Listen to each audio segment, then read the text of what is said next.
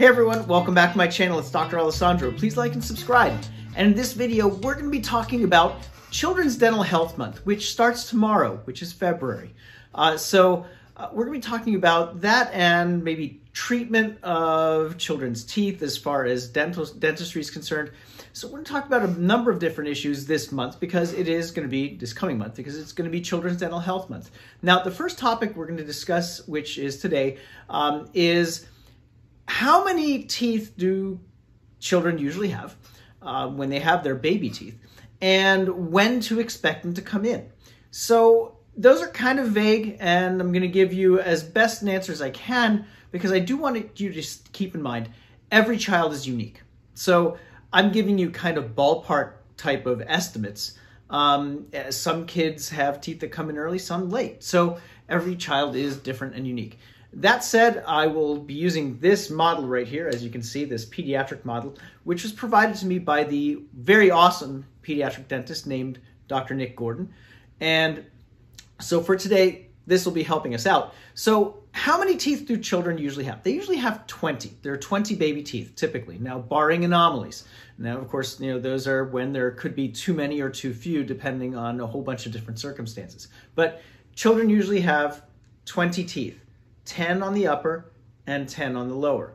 Now, some of these may look a little bit different from the others if you're looking at them closely. That's because they've been worked on by Dr. Gordon when he was in his pediatric residency, so a few of them look a little bit different, but that's what to expect. There should be 20 baby teeth, and in this model there are 20 baby teeth and there are 4 adult teeth in this particular model. So you're seeing more than 20, but that's because the last molars that are there are adult molars in this case.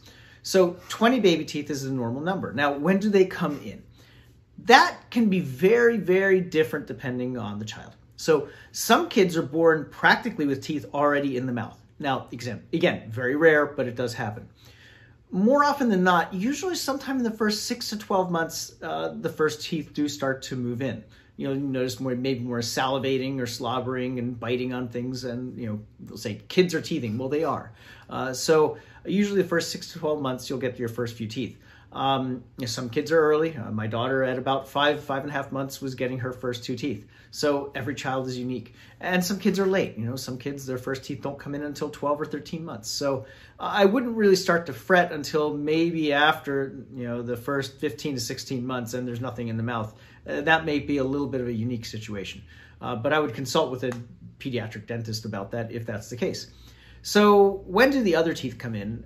Anywhere, usually between, again, birth and 2 to 2.5 years. So the baby teeth, all 20, by about 2.5 years should all be in. Now, if it's 3 years old, the child is 3 years old, and some of the baby teeth still aren't there for whatever reason, again, in the back, that is the molars, I would probably have a pediatric dentist take a closer look at that point because that's a little unusual. But usually by 2.5, pretty much all the baby teeth are in the mouth and being used. That is, they're all fully erupted and they're being used to chew food.